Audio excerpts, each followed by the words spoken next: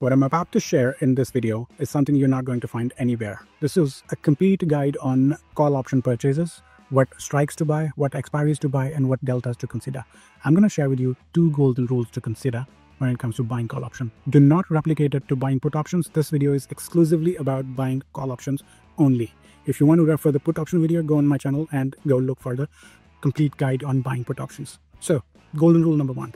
The longer your expected time horizon in a trade, the smaller the delta you should go with. Let me break it down for you. If your time horizon is intraday, you should be buying 80 delta call option so that you get the maximum outcome in the trade when it goes in your favor. And even if the trade does not go in your favor, the decay does not hurt you much. So if your time horizon is intraday, buy at least 80 delta call. If your time horizon is anywhere between 1 week to 3 months, you should buy 70 delta call options. If your time horizon is anywhere between 6 to 12 months, you should buy 60 delta call options. Above 12 months, you should buy 50 delta call options.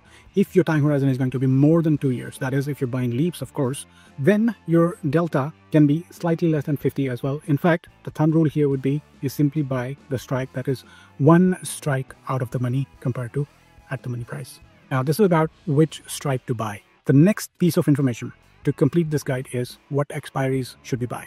The very simple rule that is applicable to any trade that you're going to stay in from 1 week to say 2 years is that the expiry of your call option should be 1.5 times your time horizon. So if your time horizon here is 3 months, you should be buying the call option that's going to expire in 4.5 months. If your time horizon is 6 months, you should be buying the call option that's going to expire in 9 months. So this is how you pick your expiry. So this is a complete guide. Save this video, make the notes, and never digress from this rule.